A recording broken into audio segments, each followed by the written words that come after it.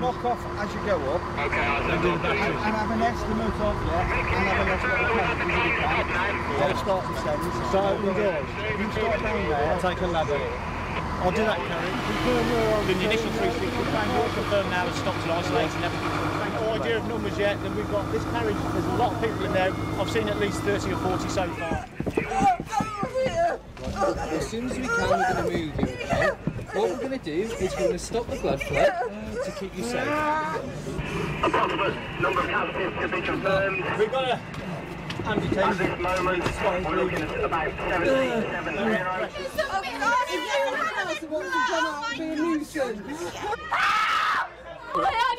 We will be with you in a second. We've got this train over the side, which is 3 carriages, 33 persons on board, 5 medically trapped requiring assistance. And in front of the second train, we've got an RTC vehicle on its side, 4 persons severely trapped, and then 2 thrown clear, possibly amputees.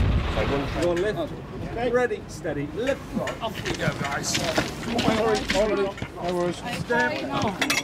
Take over. A bit further. Yeah, you two tracks together here, guys. Keep the head higher.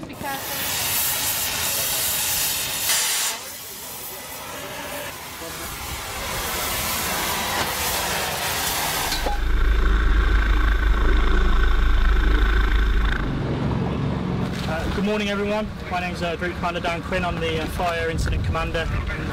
Okay, 3 operational sectors. Sector 1, train. Sector 2, train. Sector 3, vehicle. One of the tactics that we've employed is we want a sequential search of each of the carriages so that we're not leaving anyone accounted for. Nothing has changed since the last briefing, everything is still secure, still working to yourself, just continuing on the investigation like the guys said there, signal boxes have been secured. We've also asked for the junction, the command centre in Cardiff to be secured as well from a crime scene point of view, because there may well be a fault there.